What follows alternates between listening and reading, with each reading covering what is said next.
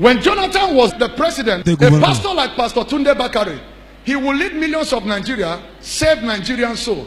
I'm surprised when Nigeria's soul need to be saved now. Tunde Bakare have not stood up to say save Nigerian soul. Why?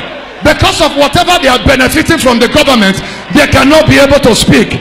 Shame unto Pastor Tunde Bakare. Yes! Shame unto him. Yes!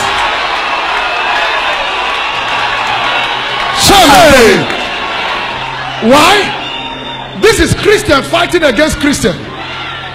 What is the offense of Jonathan that this government have not done? Listen, Pastor Tunde Bakare with some other radicals, they will close Ojota. They say save Nigeria. Nigeria needs to be saved now than ever. Yes, sir.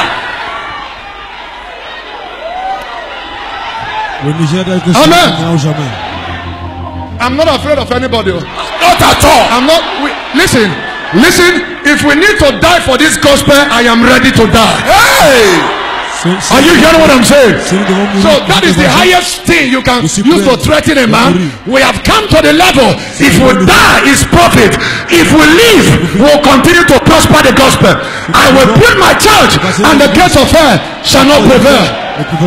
Yes, sir. Take your seat.